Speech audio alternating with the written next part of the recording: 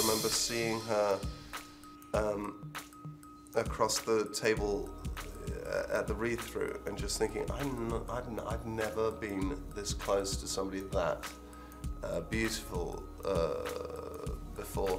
Jennifer Connelly and Paul Bettany have been together for the past 15 years, but they'll never forget the moment they met on set of the 2001 film A Beautiful Mind. I remember thinking, I bet every man you've ever met has tried to flirt with you.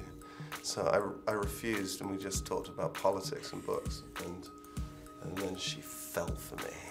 Of course she did, she's only human. You know, he started playing guitar, and it was all over.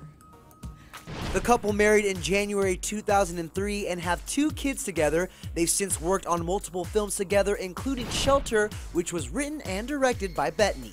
We're very creatively aligned. It was great, and I really trust him. The downside is she will wake you up at 3 o'clock in the morning saying, I have an idea for tomorrow's scene, and just, that's great, honey, can we talk about it in the morning, because I really need to sleep.